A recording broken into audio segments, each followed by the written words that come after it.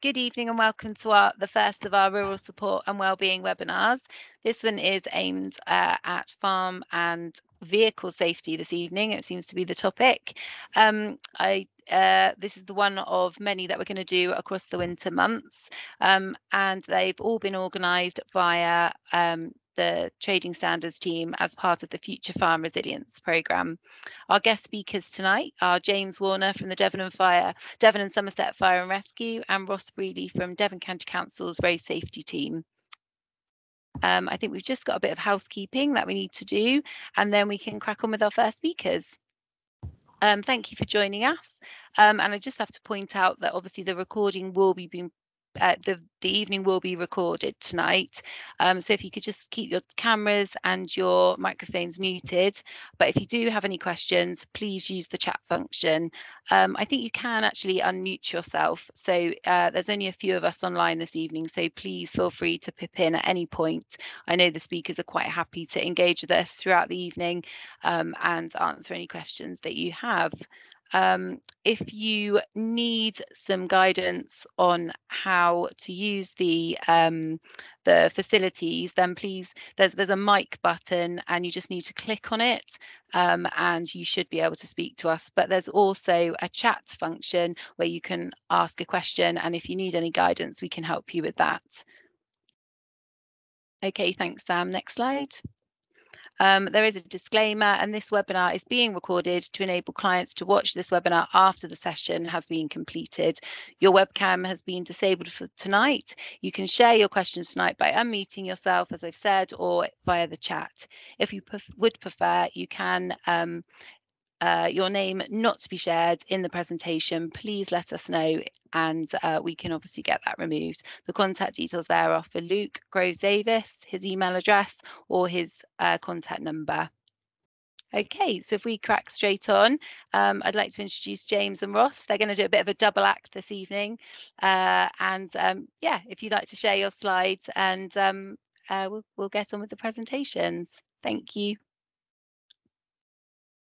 Right, good evening everybody. My name's James. I am one of the road safety officers for Devon and Somerset Fire and Rescue Service, and I'm joined this evening by Ross. Good evening everyone. Thank you for attending tonight. My name's Ross Brealy. I work for Devon County Council and the Road Safety team, and me and James work collaboratively on a lot of projects throughout the region, spreading the work of road safety. So this evening we're just talking, I know obviously I work for the fire service, so you may have been expecting a talk on agricultural fires, but tonight we are talking about road safety, so we shall make a start. So the reason why we work in road safety, as you can see, so Vision Zero, hopefully you can all see this, my screen at the minute under Vision Zero. Vision Zero, for those that haven't heard of, is a partnership in the southwest made up of local authorities, councils, Devon and Cornwall Police, Devon and Somerset Fire and Rescue Service, Cornwall Fire Service, the Ambulance Service SWAST, and Devon Air Ambulance, all with the vision of reducing road KSIs, which is killed or seriously injured in road traffic collisions. So the reason why we're doing it today, in 2022, as we can see, 3,799 casualties recorded by the police in 2022, unfortunately.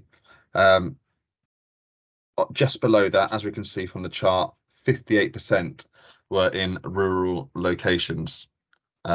So the rural community, especially the farming community, is unfortunately more at risk.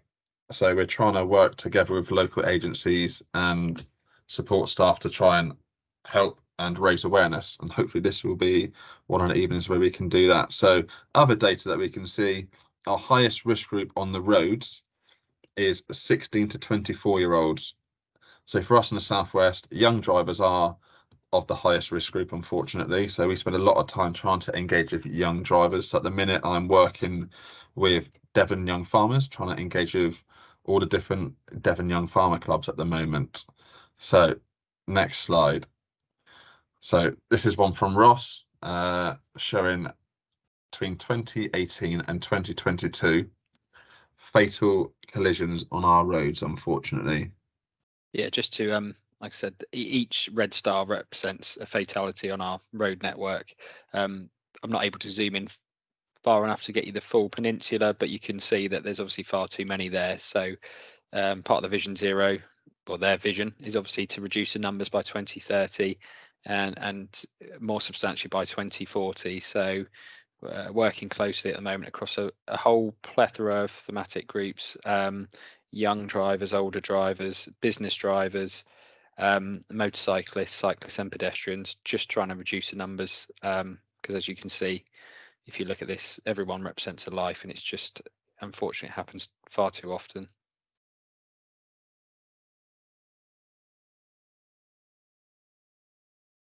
So, what do you think contributes to road traffic collisions and injuries? So, police, fire, ambulance, and air ambulance, we have a phrase called the fatal five.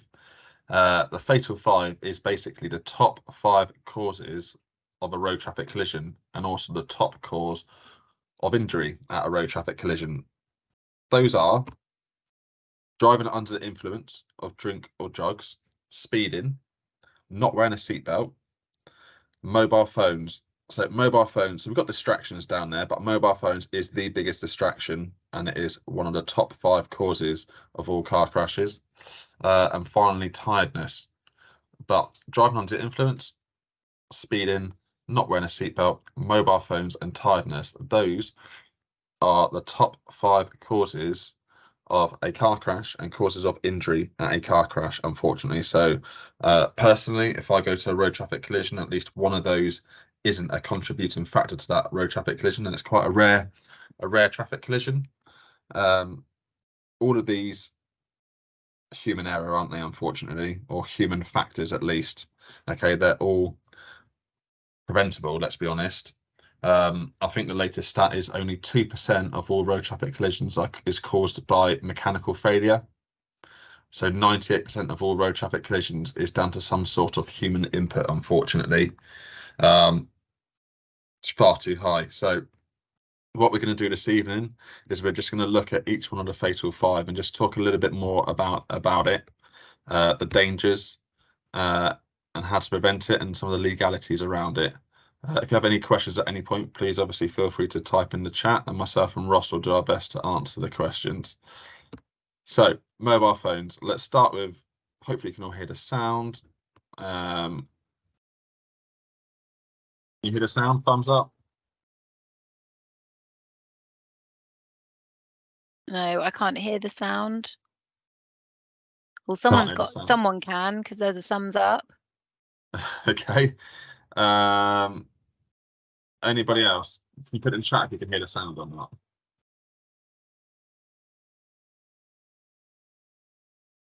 Unfortunately, I can't hear any sound. Let me just stop sharing the screen very quickly, and I will see if I can share it again with audio input, computer sound. There we go. So now let's have a look from current slide.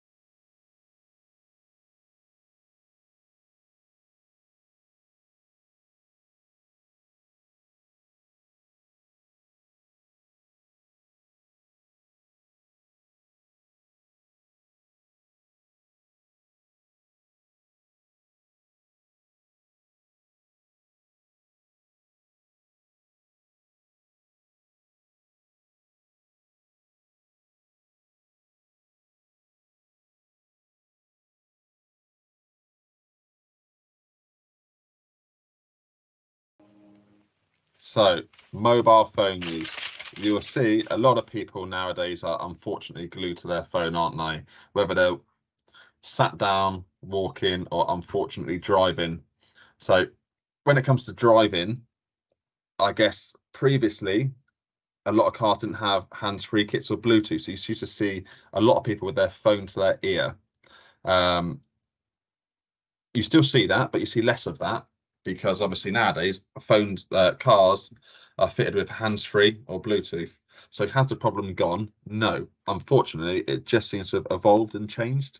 So nowadays, unfortunately, we're seeing a lot of people using their phone.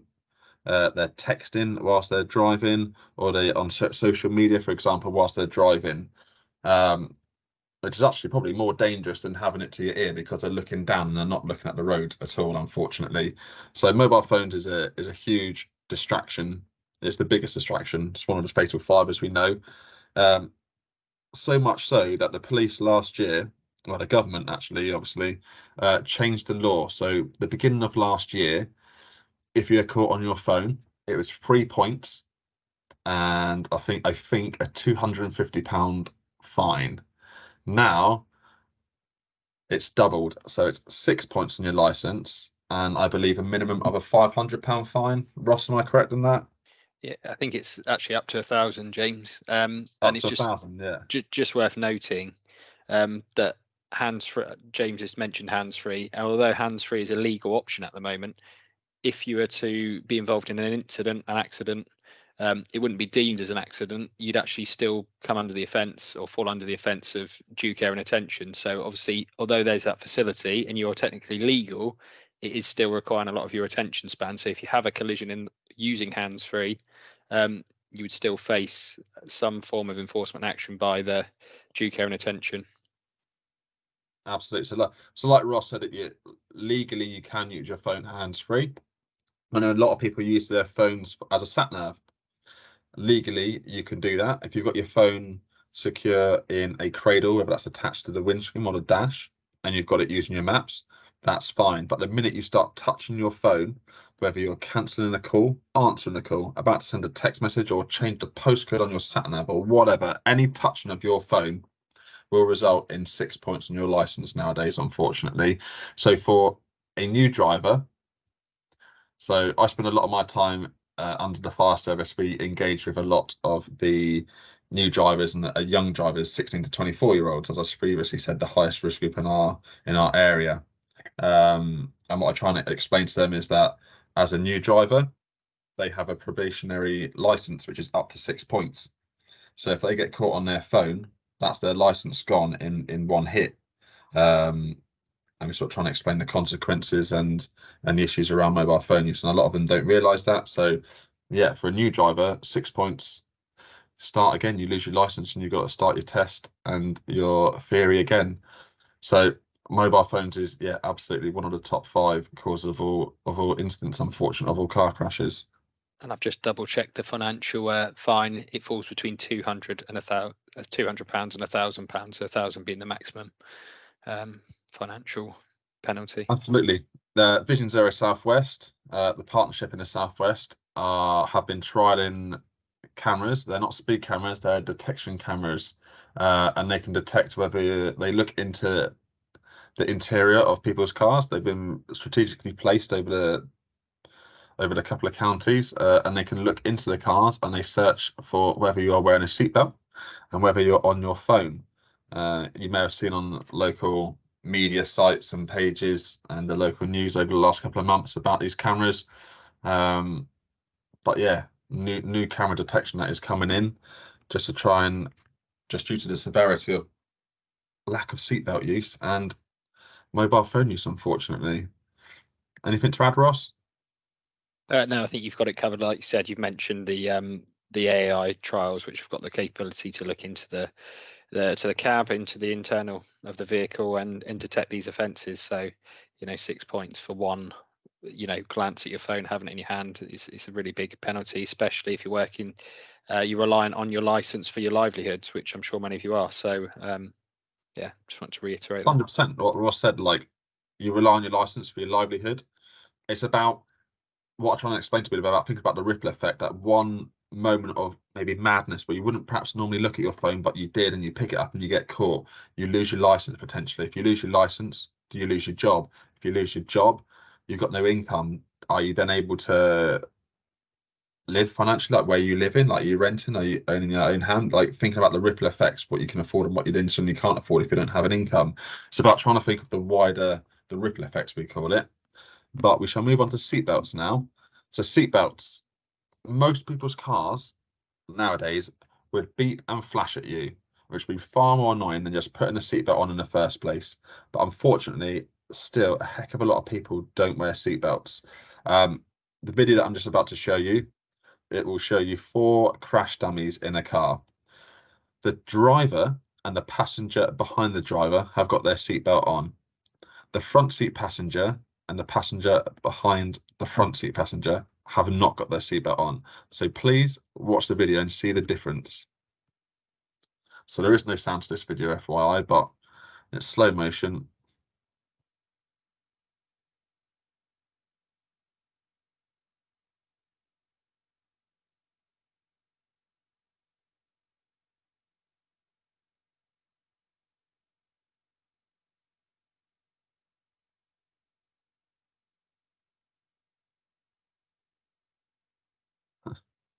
Now, a lot of people that I do speak to about seatbelt offences, often the people that don't wear their seatbelts, they're sat in the back, and I don't see it as being a big issue. But hopefully, as you can see from this video, it really can be, unfortunately. Okay. Ross, anything? Yeah, just one thing I want to touch on in seatbelt use. I know it's a little bit difficult across the agricultural sector, but looking at some of our stats, going back over 10 years, we've had 7 fatalities involving agricultural vehicles. Now, it doesn't all mean they're blameworthy, but within that category, we've had 4 rollovers on the network, which technically means that the driver of a tractor, in most cases, have been ejected from the cab and actually fatally injured from their own tractor or trailer. So I know it's very difficult when you're on the farm and you're used maybe not to belting up, or there's no requirement. And I know it changes from class of tractor to age, experience, tonnage, etc. But I would plead with anyone just on those stats alone, 4 fatalities that could have been avoided just to belt up. Make that 2-second conscious decision just to put your belt on. It literally can save your life. So that's all I'll say on that. It is literally a lifesaver, the seatbelt, but still, unfortunately, a heck of a lot of people don't wear them. I know a number of firefighters that have been to a collision where this crash style dummy scenario has actually happened in real life, unfortunately. But yeah, seatbelts are designed to save your life, so instant reaction, isn't it, for most people to wear them and put them on? Unfortunately, still a lot of people don't. But yeah, a lot of people also don't wear their seatbelt because the people that I speak to said that their vehicle's fitted with an airbag. So we'll move over to an airbag quickly now, and I'll explain to you. So airbags are part of an SRS, supplementary restraint system, which means they work in conjunction with seatbelts, not instead of seatbelts. And hopefully here you'll see why. So I've got a slow motion video from another fire and rescue service showing the deployment of the front passenger airbag, which normally is the biggest airbag in the car. So slow motion video.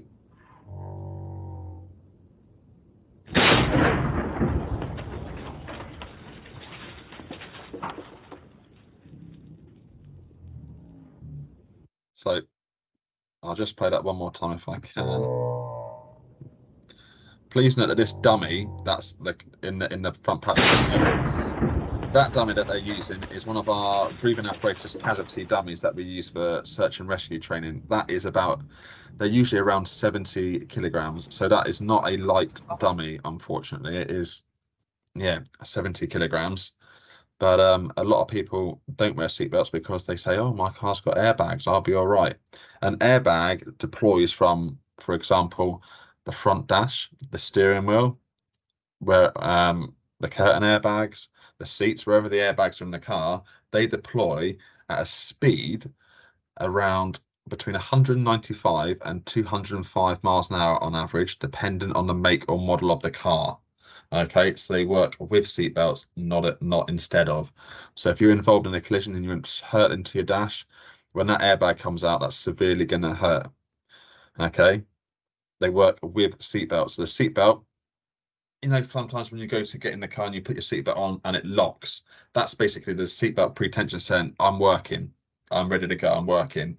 So then in the event of a collision, when you lean forwards, that seatbelt locks in place, pulls you back, and the airbag is then meant to just nicely cushion you back into the seat and protect you. But they work together, seatbelts and airbags. And obviously, as you can see, the left-hand picture, feet on the dash. Obviously, you watched a video of what can happen. Okay, I won't go into the gory details of the injuries that can happen, but I'm sure you can all use your imagination, unfortunately. Anything else to add, Ross? I was just going to say that picture there, you see this all far too often. If you're tailed back on the A30 heading for Cornwall or wherever you're travelling, it's generally the sort of holiday destinations, but so close to the end of the journey, you get people sprawled out with their feet on the dashboard, and it's, yeah, it doesn't end well. Absolutely. So next up, we're talking about distractions. So we've spoken about mobile phones. Okay, mobile phones is the biggest distraction. But there's plenty of other different distractions that we can have in the car. Even our own minds when we're thinking about what we're doing when we're heading, say you're driving down the A38, the A30, the M5, and you're heading down to work somewhere and you're thinking, what am I going to be doing today? What's the plan and stuff like that? Do you know what I mean? So suddenly you're a couple of miles down the road and you've not really paid attention because you've been too busy engrossing your own minds. But there's so many different distractions: eating, drinking, vaping. But have a watch of this video because I thought this was pretty good.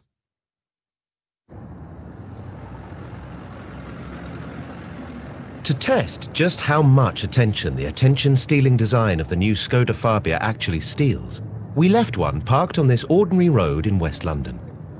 We wanted to see if its sharp crystalline shapes, bold lines, and lower, wider profile would attract the desired level of attention.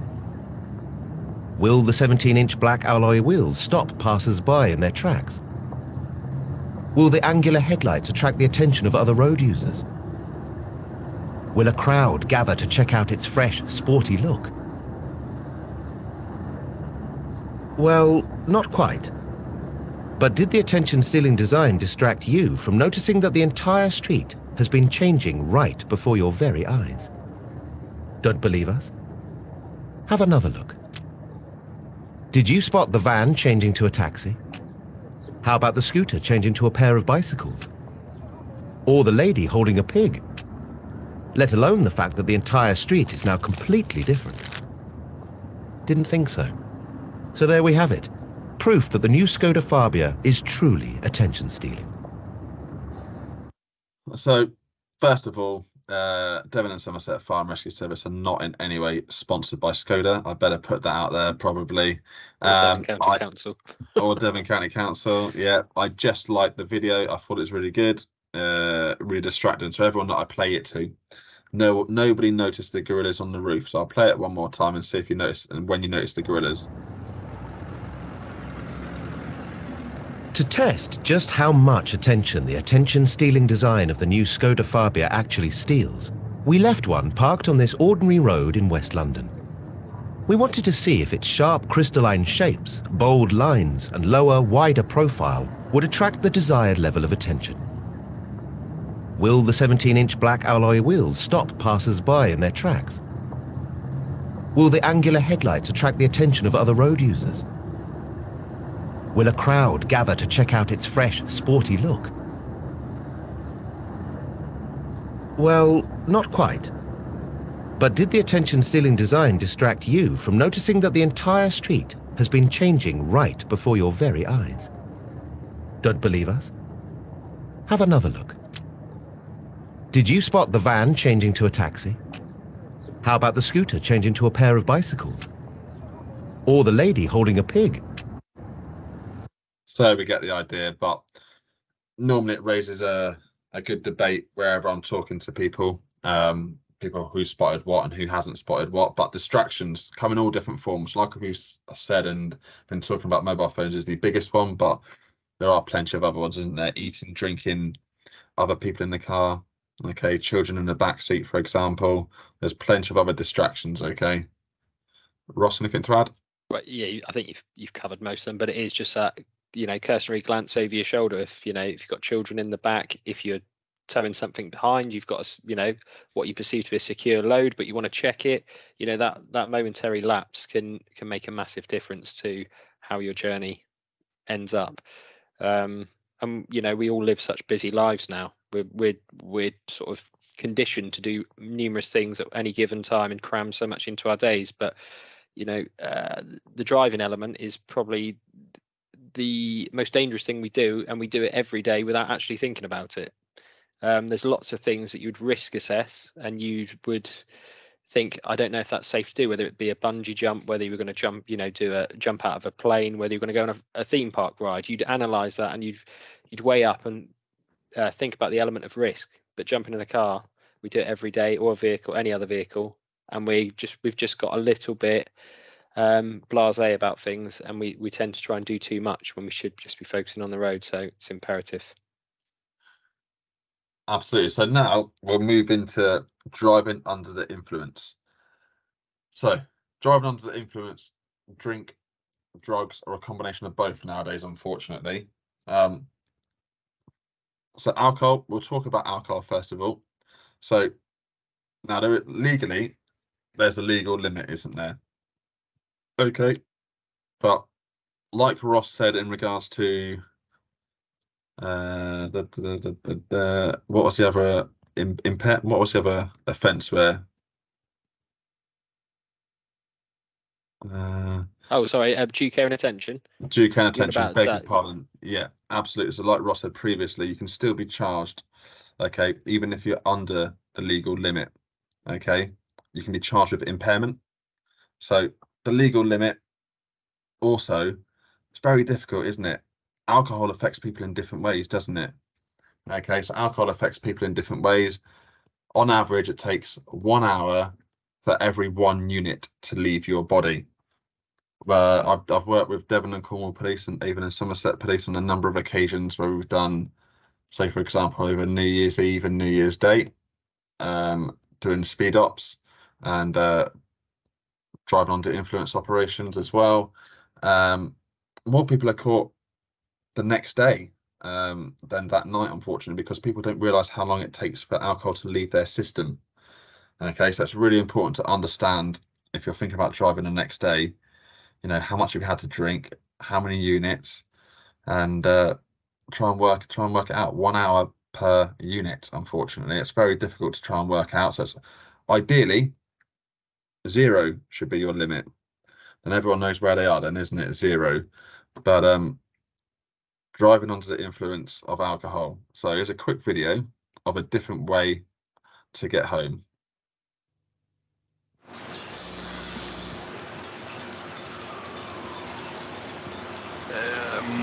Margherita. Napolitan and hold the capers.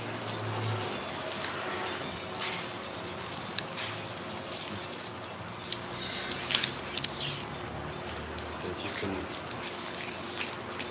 deliver it here.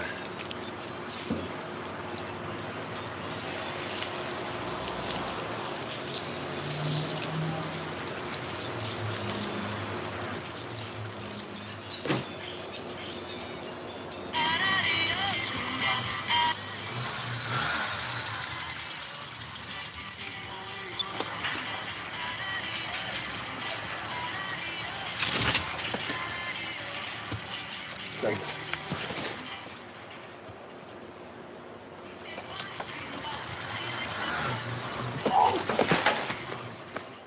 Now, I'll admit nowadays trying to get away with that sort of thing probably wouldn't work because you've got Deliveroo, Just Eat, and they're all on push bikes or mopeds, so you probably wouldn't be able to get away without being caught on the back of their bike.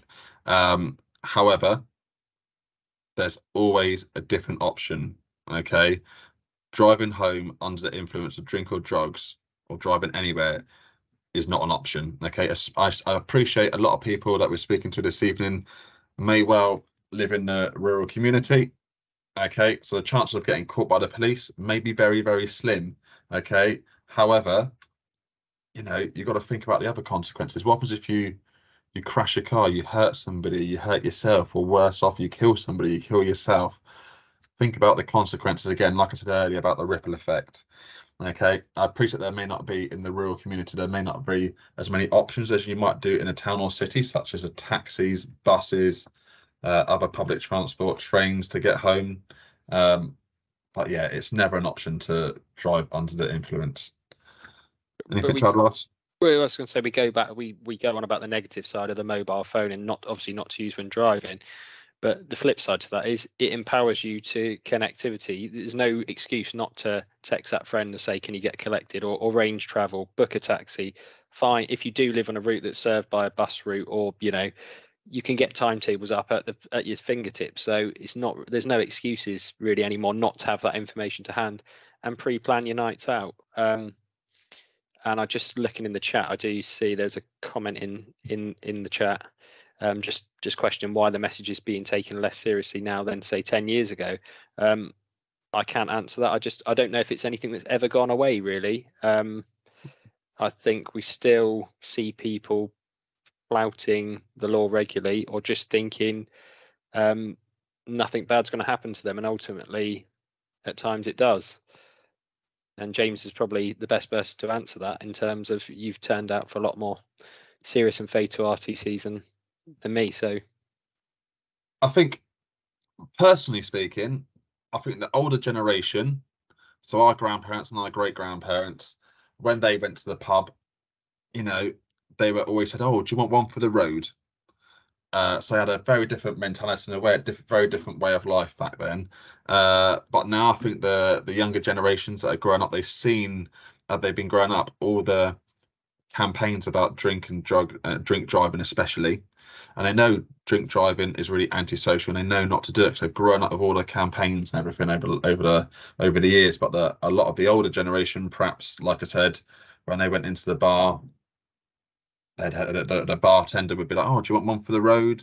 Examples like that. However, the younger generation hopefully know, they've seen all the adverts, they know full well it's very dangerous. However, a lot of the younger generation, moving on, may not think twice to smoking cannabis and getting in a car, unfortunately.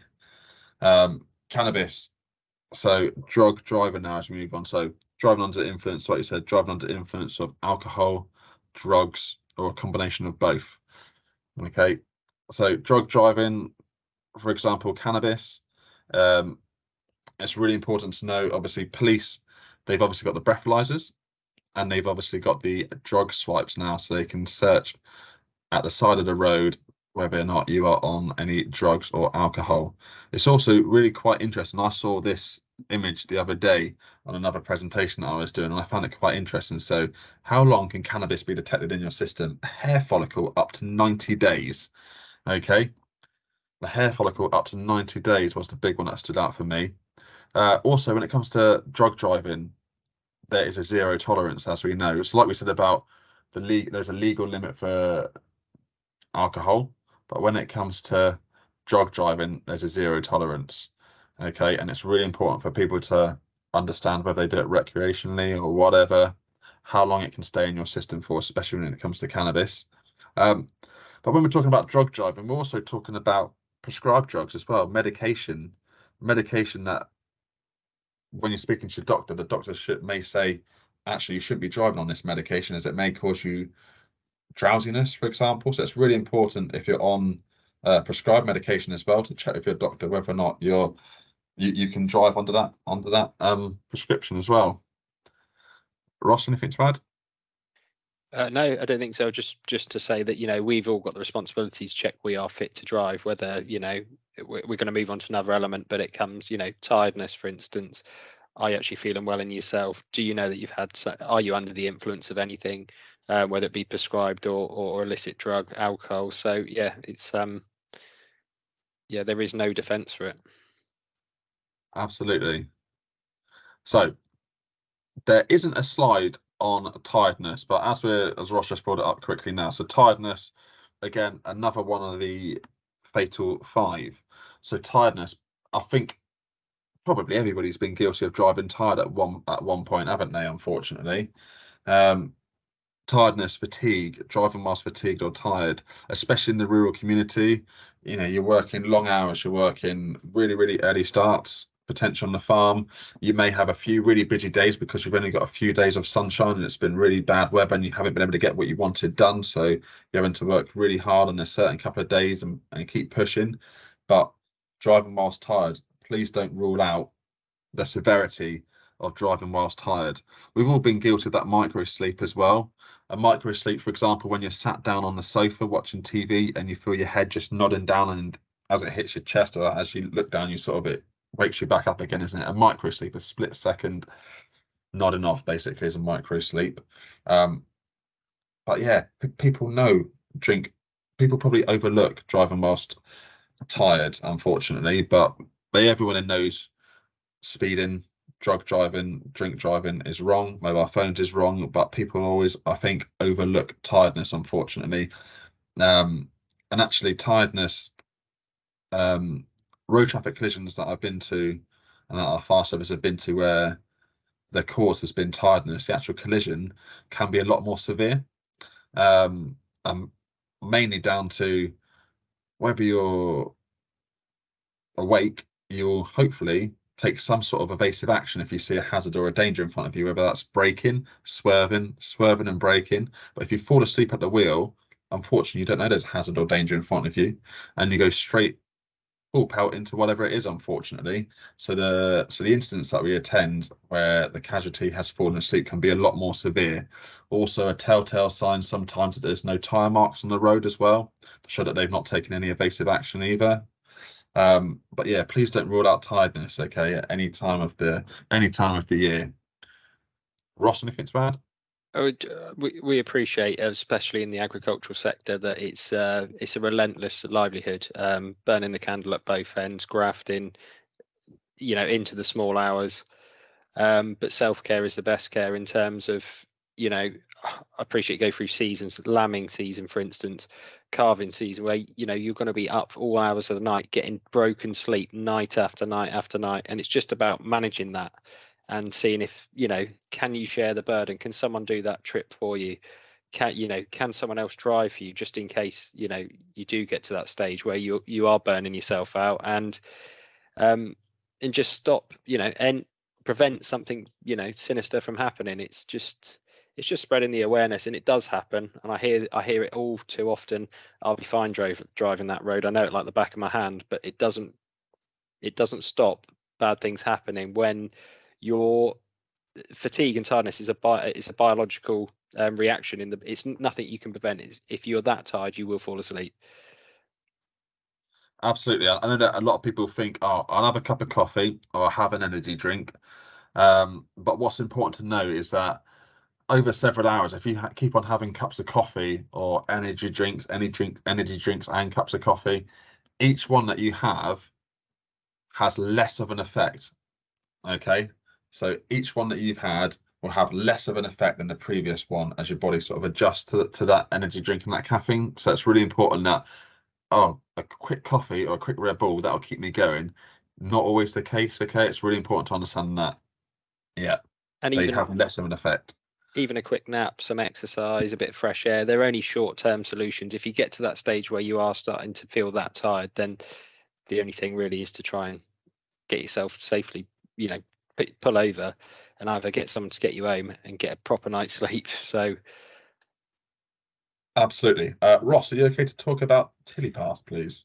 Yeah, I just wanted to mention this. The TillyPass scheme is a scheme that's been devised in the southeast of the country. The lady that's led this campaign or come up with this campaign, unfortunately, lost her son in a tragic incident, and that was her reasoning for trying to promote safety, specifically around trailer towing and maintenance on agricultural vehicles. So I think if you can see on the screen, I don't think this is going to transfer, unfortunately, but this is information that can get out to people, because I know Jane at TillyPass would be really pleased to be spreading the word on this. So TillyPass, it's an 18-point check of trailers that's carried out by an independent mechanic, which will come to the farm, or you can go to them, I believe, but they can come to your farm and inspect your trailers against this 18-point checklist annually, just to check they are fit to be on the road. Obviously, make sure it keeps you legal. There are a lot of probably unknown enforcement actions from the health and safety executive, so you can get yourself into big hot water if vehicles or machinery that you're driving isn't up to spec, and the worst does happen.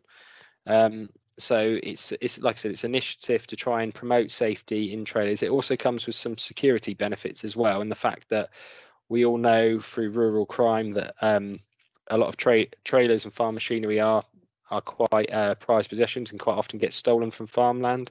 A lot of the time criminals will sort of shear off the chassis number or serial numbers, but it has been found that they've not got rid of the Telepass sticker, which is then stored on a database, so it's got full traceability of the trailer. So it's that's an extra element to it from a security point of view. But the biggest thing is for to promote safety of the trailer. Really, you get brake cables going, brakes not applied properly, not set correctly, corrosion of the axles of the trailer, numerous issues.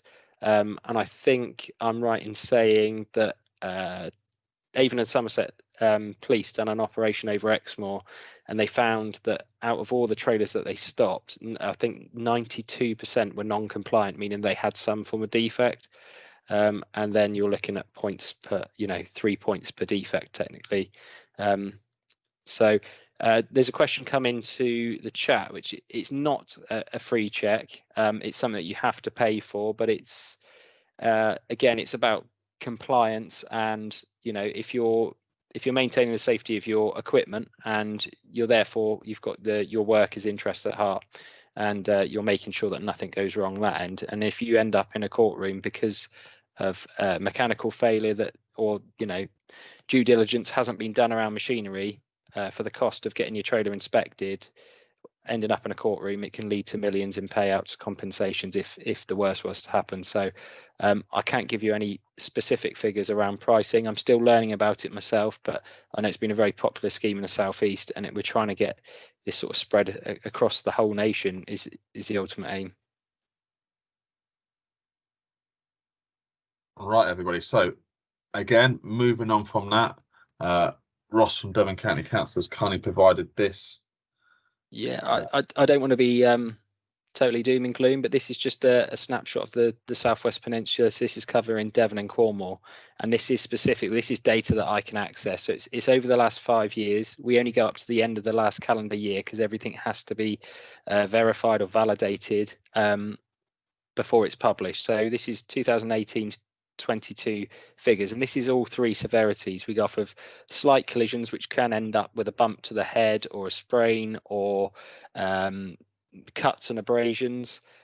We get the blue icon indicates serious injury, which can be bone breaks, it can be fractures, deeper lacerations, neck and back injuries, and then obviously I've already alluded to the red stars are unfortunately fatalities. Now it's a combined data set. These are all collisions that have either involved an agricultural vehicle or a vehicle towing a trailer. So that could be a pickup and a trailer, it could be a car and a trailer, but obviously in our rural setting we get the whole remit. We get cars attending markets with a small trailer on the back, we get the big tractors towing the larger trailers. So this covers it all, but I think just over a 5-year period, I think most people would agree that that's quite shocking, especially if you see the amount of fatalities and serious injury collisions on there. So vehicle maintenance, and although it's probably, I know it happens quite a lot where a trailer will sit idle in the yard potentially for maybe 10 or 11 months of the year, and then something will go wrong with something at the farm, and they'll just pick up the next available trailer, which may not have been looked at in years, and it's taken out onto the road. And if the worst, it doesn't mean that it's going to be you on the end of it, but it could be some innocent person that's involved in a collision and therefore comes off worse. So I know we've had things where tires have actually just come off of trailers and gone bouncing down the road and caused serious injuries. So that's one of the more common issues with poor maintenance, or the ability to stop when laden because the brake cable's gone, or the braking elements not working on the trailer. So yeah, it's just to highlight that it is a live issue and is something that we want to try and prevent if possible. Absolutely. I mean, even as a fire service, so myself, I tow vehicles within the fire service, whether that's operationally for an instant or within my road safety role within the fire service. Even, for example, if you haven't got your breakaway cable attached correctly, that's a £50 fine. Even everything trailer related is really important, okay, to make sure it's in good working order.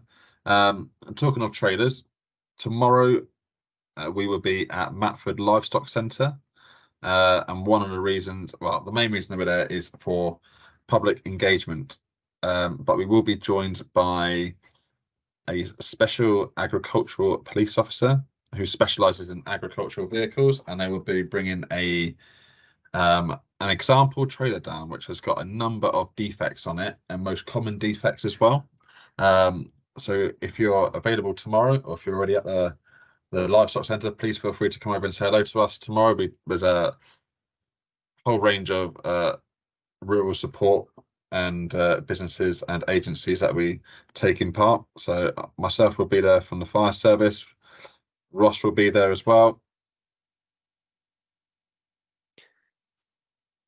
Sorry, James. Yeah, I missed. Did you say about the trailer? Yes, mate. Yeah. So yeah, the working mechanics. Yeah, we've got a lot of people there. We've got representatives from Masons Kings are going to be there, and they're going to talk about the Tilly Pass scheme as well, because they work in conjunction through the dealership.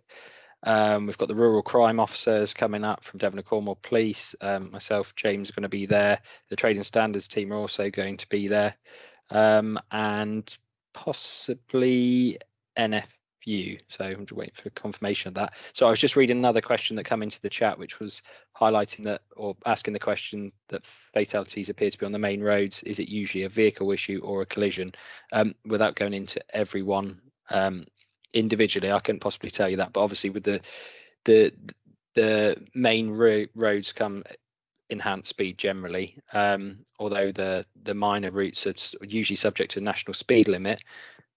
Generally speaking, people do adopt a slower level of driving on these roads, whereas if you have a jackknife trailer on the main route where it's 60 miles an hour on an open road, generally the severity of injury or fatality is evident because of the speed involved. But that's a good point, and yeah, but I can't give you an individual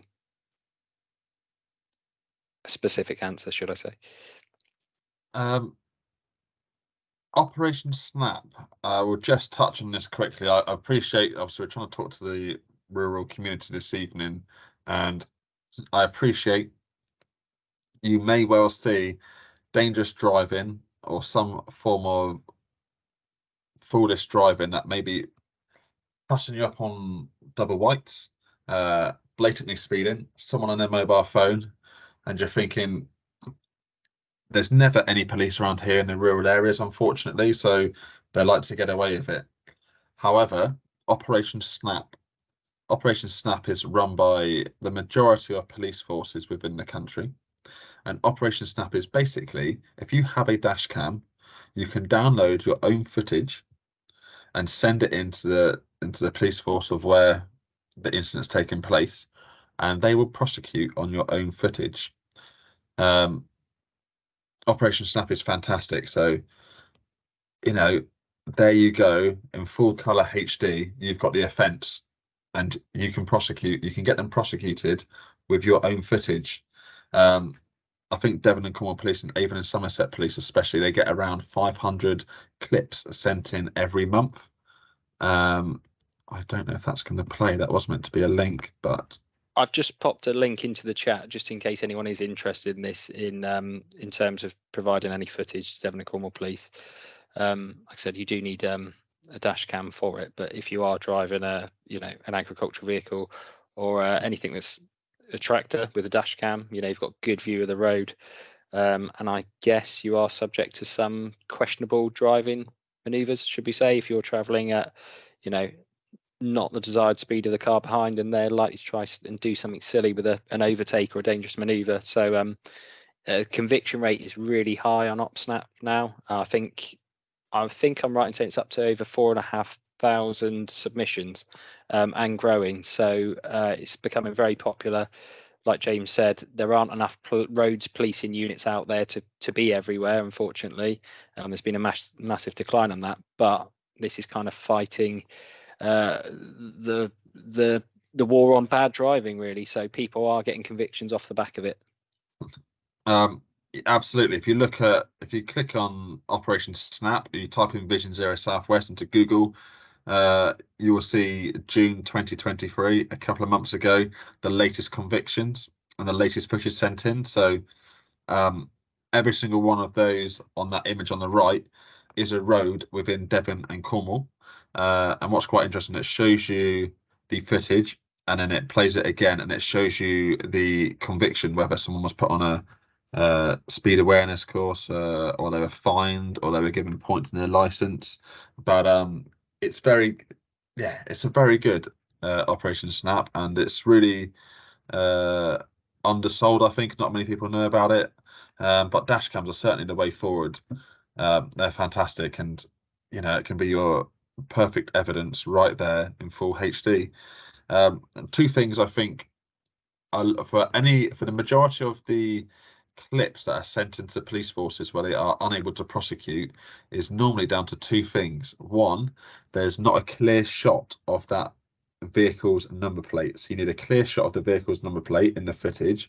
You also need about a minute either side of the incident to rule out any foul play or anything that has previously happened or anything afterwards where, for example, they could come back and say, well, that person cut me up, so that's why I did that, because they cut me up 30 seconds before that, or something like that, basically. So yeah, you need about a minute either side of the incident, and you need a clear shot of that vehicle's number plate. But Operation Snap, please have a look at the link that Ross has put in the chat, and if you've got a dash cam, it's fantastic. So moving on again now. So again, the rural community, like Ross just said, there's a decline in the roads policing team. It's no secret. Ambulances are stretched. That's no secret either, unfortunately. Okay, you'll see a lot of them in the news, unfortunately, parked up outside hospitals, aren't they, at the minute, and stuff like that, unfortunately. So being in the rural location, it can take a lot longer for help to get to you, unfortunately. The bulk of fire services within Devon and Somerset, they are a retained fire station. Okay, so the fire stations within Devon and Somerset, the bulk of the stations are retained fire stations. The only stations, there's probably about 15 fire stations which have firefighters there 24/7. But for example, I think there's 4 in Plymouth, 2 in Exeter, Paignton, Torquay, Barnstaple. Those are the only fire stations in the whole of Devon where there's personnel there 24/7. The other ones, they are on a retained system. So the firefighters that are available, they have a fire pager on them. And if it rings, basically they have to have the ability to drop whatever they're doing and get to the fire station within a maximum of 5 minutes. That's the golden time to get out the door of the fire station within the fire engine. So for the first 5 minutes, if you have an incident and you need the fire service, the first 5 minutes, that crew could potentially still be just getting into the fire station. The ambulances, they could be really, they may not be able to have any ambulances to send. They're so busy. The police could be coming from a lot further away than what you think they are, unfortunately. So help can be a lot further away. However, what can you do to help at a road traffic collision? So if you were to come across that incident there and you're driving home or driving somewhere and you saw that, we're trying to talk now about ways that you can help. Okay, what can you do? So first up, like we just said about the emergency services, get a nice early call into emergency services. Okay, give as much detail as possible. Okay, so when you're trying to give so much information, how many casualties are in the vehicle, how many vehicles are involved, maybe if you can give the severity of their injuries. That could be the difference from a land ambulance coming and sending the air ambulance out to you. Okay, the air ambulance, Devon Air Ambulance, based at Exeter Airport. It can be up and in North Devon within, I think, 16 minutes or around 16 minutes. So I could probably get to you quicker than some land ambulances, unfortunately, couldn't it? Let's be totally honest, all right? But yes, providing as much information as possible. Also, fire service, for example, we've got what's called a heavy rescue tender. We've got one that's based in Middlemore. That only gets sent out to certain, it doesn't get sent out to all road traffic collisions, but it gets sent out to what sounds like the more severe ones. Correct me if I'm wrong, but I think the last time I checked it was multiple vehicles, a vehicle that's left the carriageway, or a vehicle that's a large vehicle, anything a van or bigger, basically. So that will trigger the fire service to send our heavy rescue unit out. Absolutely. So try and get that really early call into 999. Get the relevant emergency services in. Sorry, Ross, go on. So just jumping in, James. Just prior to that, though, self-preservation is obviously the key thing. You can't save or help anyone else if you can't help yourself. So far too often people's intentions are good and they want to, but they haven't actually assessed the scene and kept themselves safe. So the biggest thing, obviously, whatever you're driving, whether you can make it more visible to other vehicles that may be coming on that stretch of road, put your hazards on, try and protect that scene as best as possible, and make sure you're out the way of any sort of potential dangers before trying to save someone else. Absolutely. Position your vehicle, try and fend it off. Maybe you've got high-vis jacket, put hazard lights on. Try and warn other vehicles as well not to come and be a part of that road traffic collision that's already happened.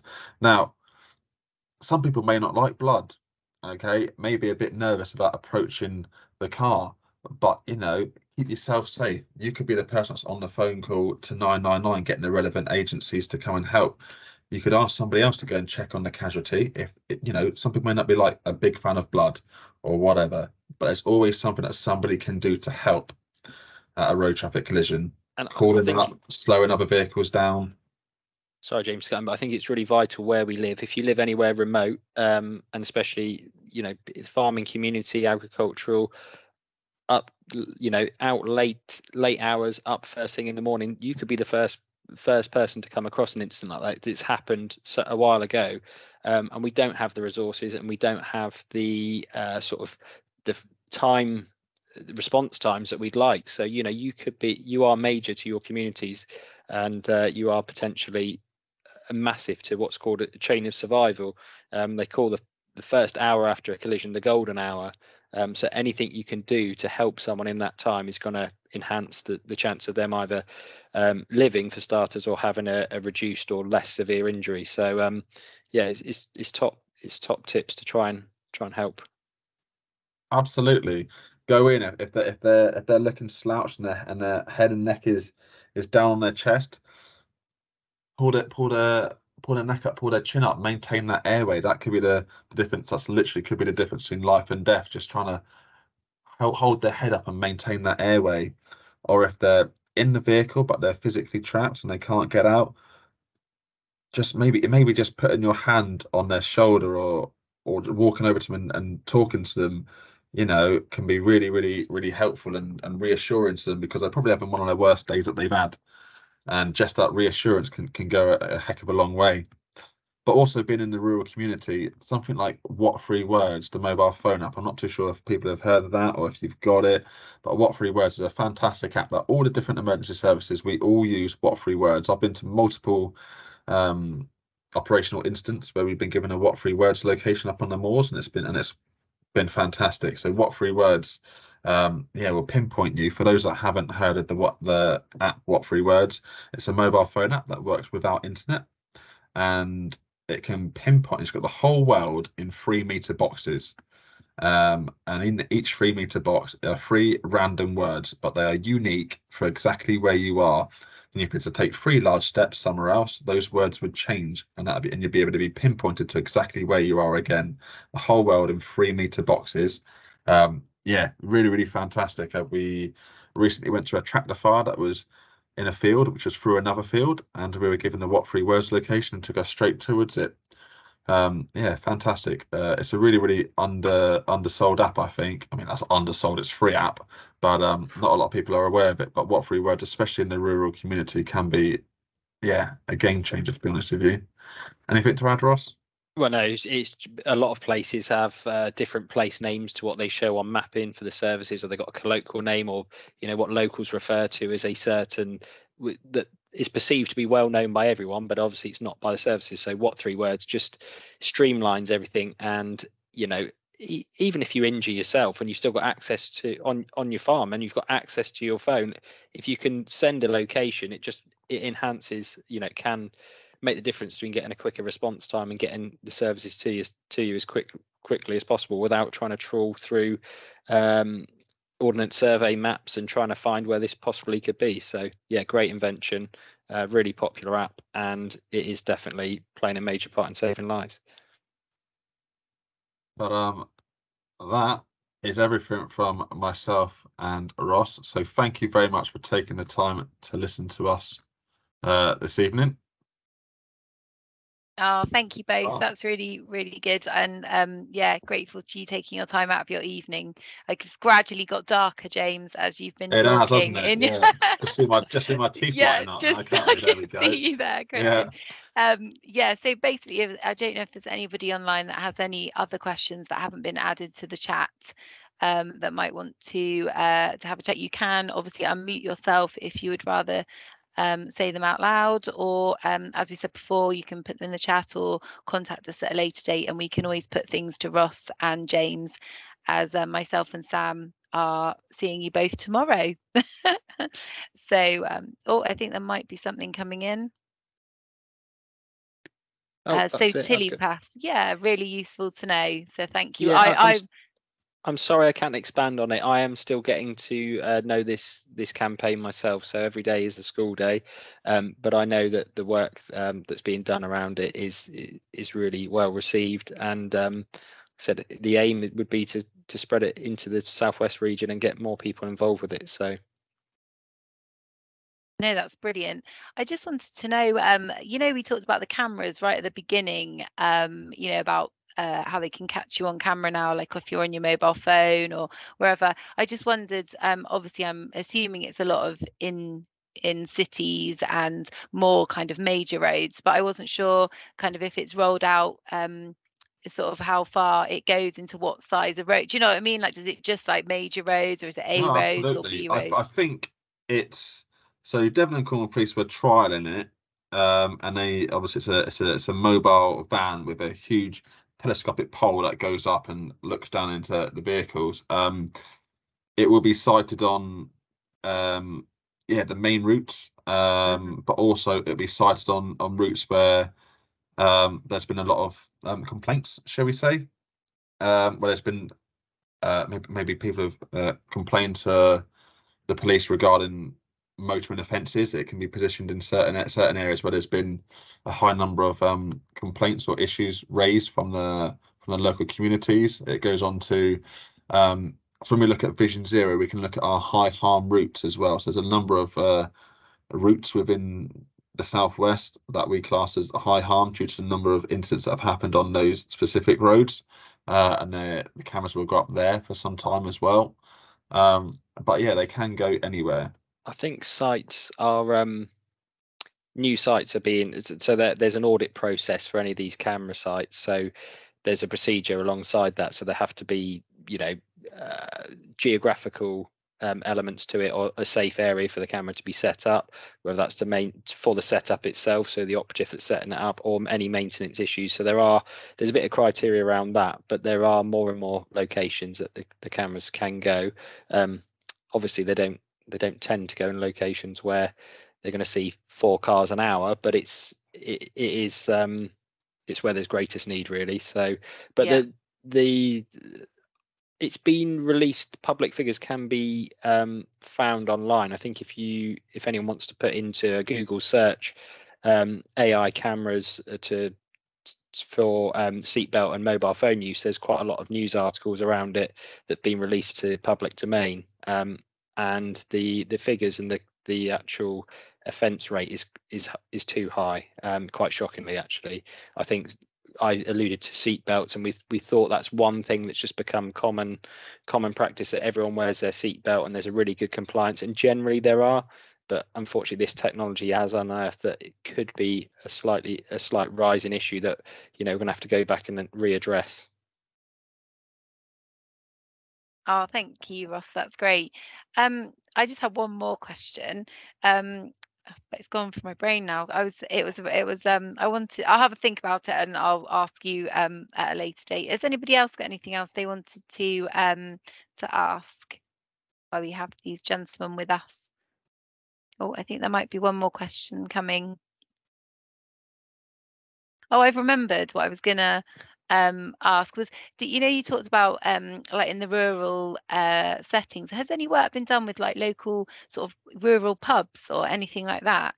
Because I was just thinking, obviously it's quite shocking to see, you know, when you were saying about people saying one for the road or whatever. I just wondered if we'd sort of looked at kind of sharing some of those kind of stats with like local village pubs and things. I'm not sure whether it would make any difference, but it might just think twice about them, you know, keeping a bit of an idea on people leaving their pub, you know, when they've had.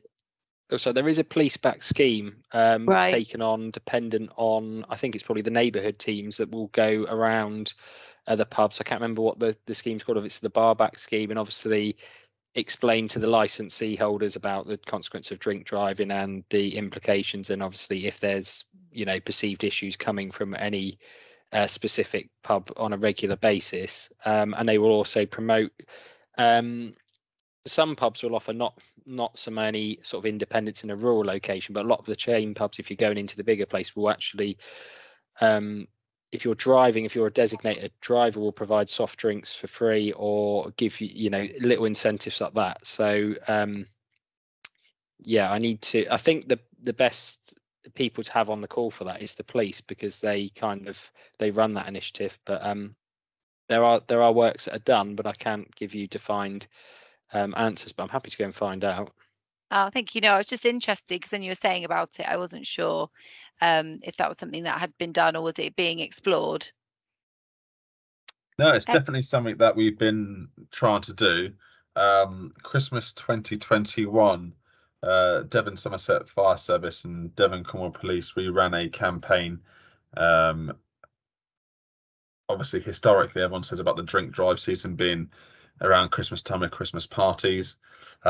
Statistically, nowadays, drink driving is all year round, unfortunately. But 2021, we ran a big campaign around Christmas time and had a number of pubs and venues set up that would support the scheme of allowing the driver free soft drinks as well. So like Ross said, yeah, offering free soft drinks to the driver, that has been done and that is being done in certain pubs. I'll certainly get the information again for that, but that's something that we run at Christmas time 2021. So we are doing there are lots of different initiatives and schemes that are being ran with local authorities and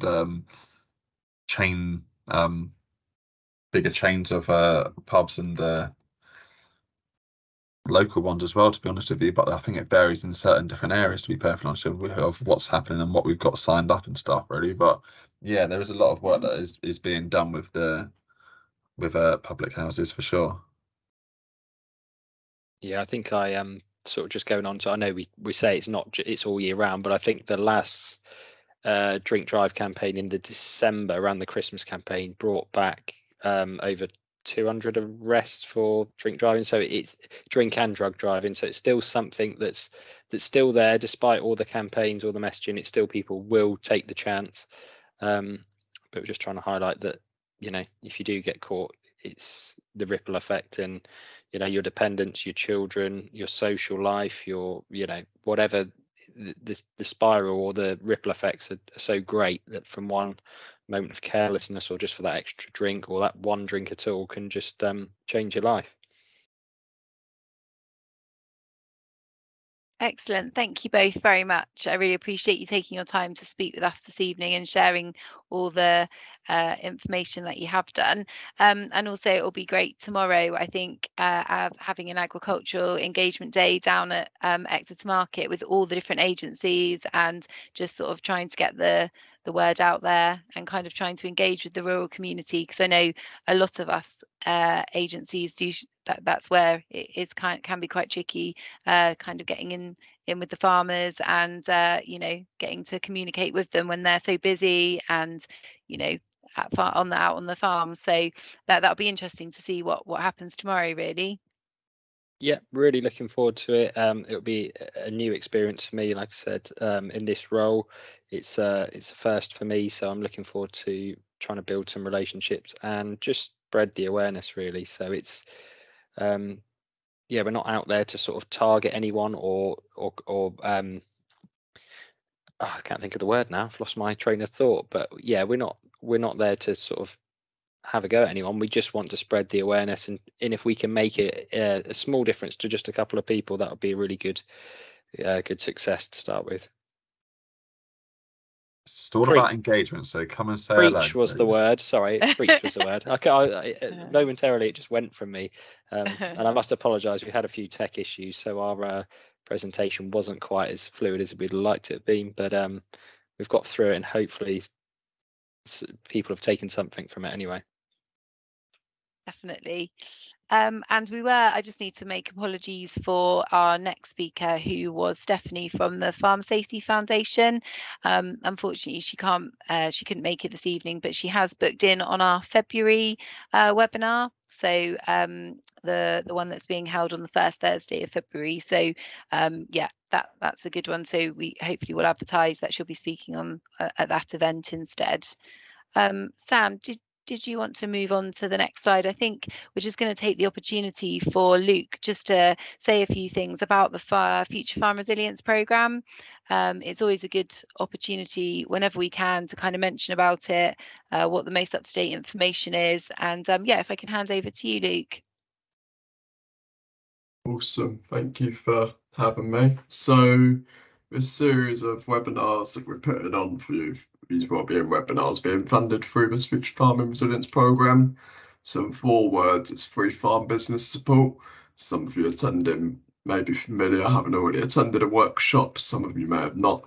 But if you're not familiar with the programme, this is to support you with the changes taking place with funding for farmers. So if you are in receipt of single payments and you've noticed your most recent one, you've taken a bit of a hit, there's different funding opportunities that are coming in to replace single payments in the form of the Environmental Land Management Scheme. So there's a Sustainable Farming Incentives you might be aware of. There's Countryside Stewardship Plus, which was originally the Local Nature Recovery. And then there's also Landscape Recovery. So these 3 streams of funding are all available to those are in receipt of single payments, and as well as new entrant into the industry. Defra is encouraging farmers to sign up to these new funding streams. So if this sounds of any interest to you at all, do get in touch. We, as well as these wellbeing webinars, we run a series of workshops exploring what's taking place currently in the world of funding for farmers, as well as these specialist workshops where we can explore succession planning or woodlands, soil management. If it's something you want to talk about, it's very likely we're going to be able to provide support for you in the form of a webinar. We can also provide free one-to-one support.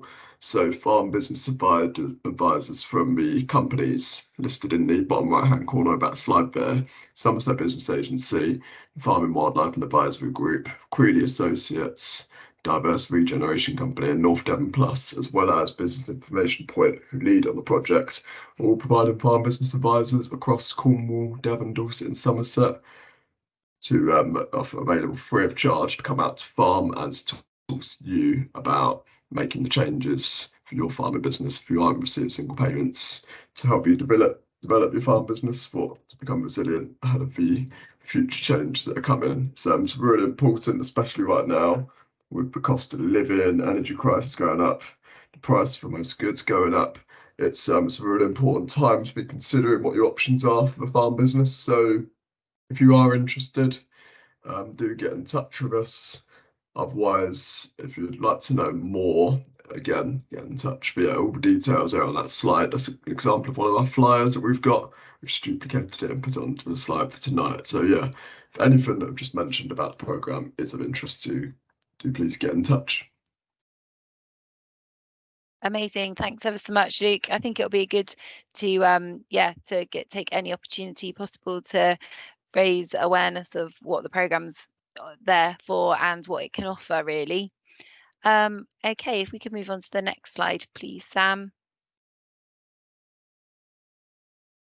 I just wanted to add this slide as well onto our webinars, because I think it's just very important with the topical issue, you know, all the different topics that we cover, you know, talking about roadside, you know, road accidents, things that we've just been focusing on this evening, but also other topics that we're going to be discussing over the coming months. I think we'll just try and share this slide at the end of the webinar each time, just to for people so that they can see what support services are available and how to contact them.